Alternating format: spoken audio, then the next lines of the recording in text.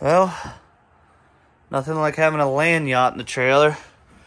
She squeezed, but I had to get out some straps out of that mess, so I got to clean that up.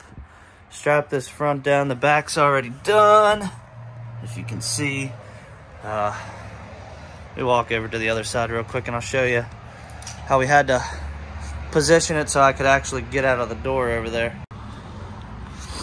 So we had to pull it far enough forward so it would fit in the door. We got inches of spare back there. But, so I had to squeeze out. I always lay a moving blanket out just for precaution, but there she is, ready for Indiana. Oh, well, another day, another dollar. That's what they say, right? We're in Wheeling, West Virginia. At the Ram over here, the single car enclosed. About 4 hours into our day already. Left about 5. Let's check our load, top off the tank, and get on the road.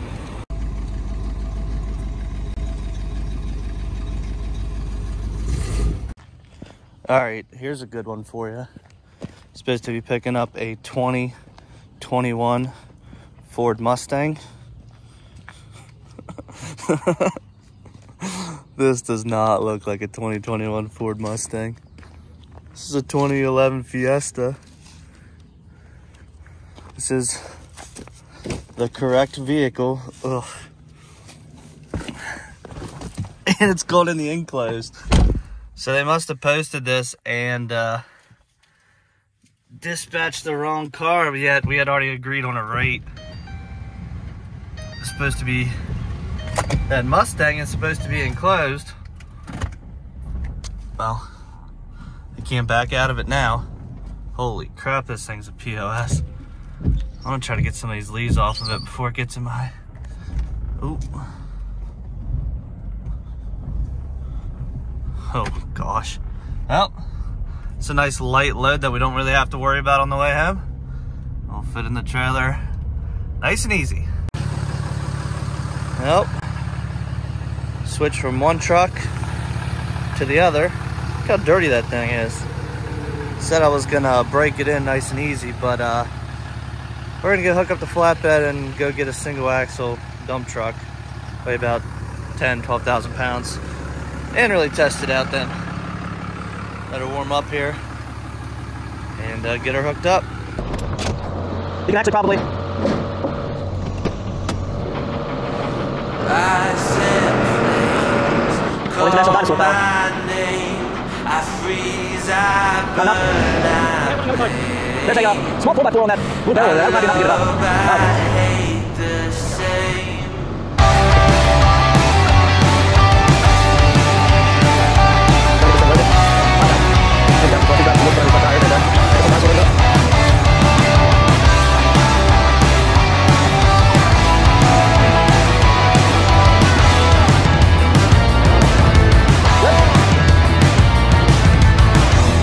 It's on my face, I cannot hide from the mistake my parents made. I'm never moving on.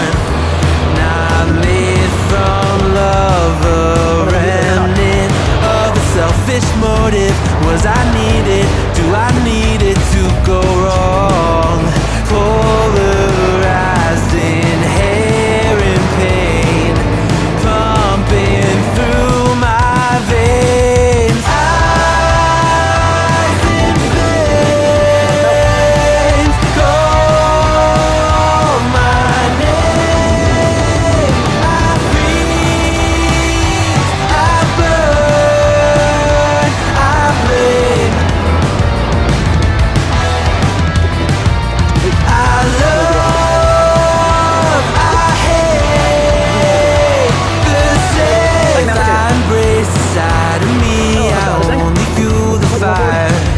But is it wrong for me to fight against the balance of my power?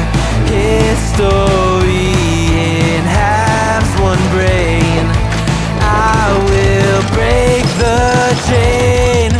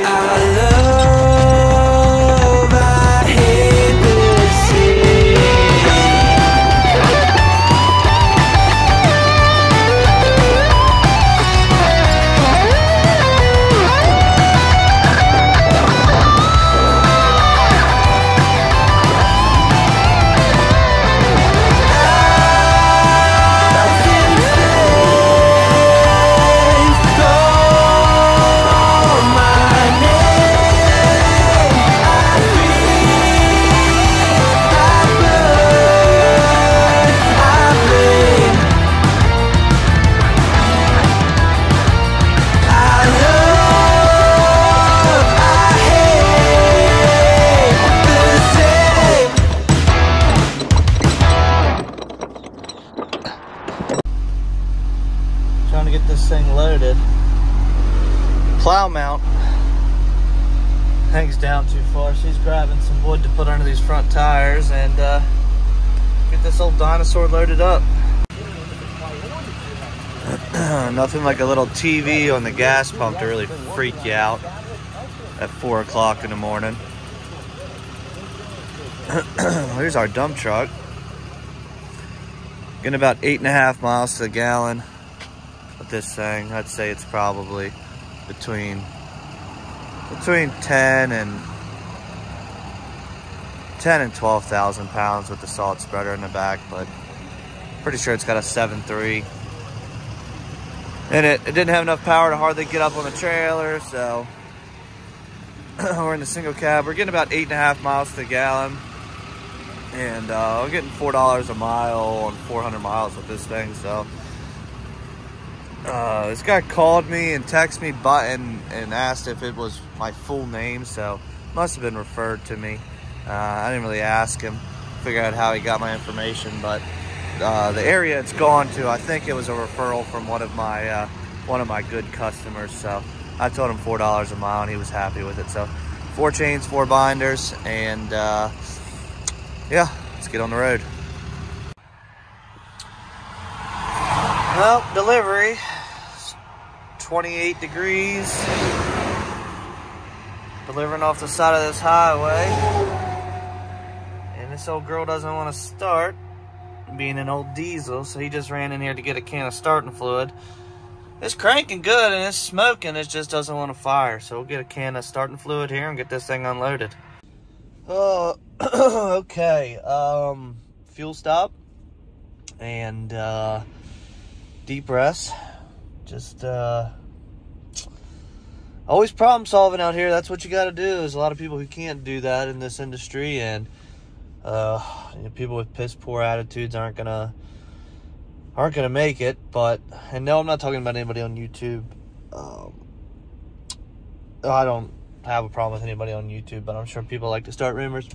Anyways, so I do have a lead on someone coming to work for me as an owner operator. Thank you, sweet baby Jesus. I needed that. That's good news for today. We're gonna hopefully get him some work here. He's already got his authority, but he's looking to make some changes and maybe lease on to somebody that has more direct freight, which I do. And like, I have work sitting there waiting for him. So we're gonna figure all that out. And he's local to me, which again is awesome. And hopefully all that works out. So that's good news. And we just keep getting busier. Today's Friday, and next week is pretty much all booked up. I'm just trying to find a couple extra hours within the days to get some added stuff done, stuff that was kind of thrown on my plate. So that's kind of like work I can squeeze in between the hours of 2 a.m. and 6 a.m. The stuff you can get up early and knock out. And Where's that dog's owner? So dog walking around the truck stop here and not on a leash. Anyways, I'm gonna walk over there before that dog gets hit in this busy Love's parking lot. Hold on. Well, we go from one extreme to the other. There's our load. This goes to Buffalo, New York. But we're gonna put something behind it. We just haven't found, or we haven't even looked yet. We'll put a small SUV, something back here. Got plenty of room. This is only 2, 4, 6, 10 foot, something like that. You know, the way I counted that is DOT tape on this is every 2 foot. So that's how I usually count going down the side.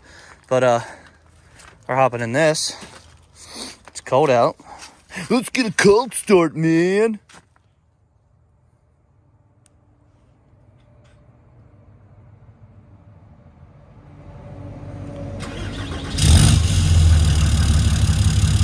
Woo. All right. Got let me get a couple tires put on this weekend. These are the 17.5s. I got 2 more. That's the 17.5 over there. That goes on that. And then we have an extra spare.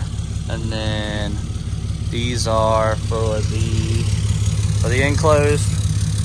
One of those needs either patched or replaced, and I think I have a slow leak coming from one more tire, which I'm just trying to run these tires out because they're getting replaced. There goes D. Pierce, big company around me. We're gonna hit the truck wash, hopefully. This trailer is dirty, but it doesn't look, it's not as dirty as it looks on camera here. Looks like it's got huge black streaks on it, but it's not that bad. Anyways, that'll do it. Maybe. Might add some more.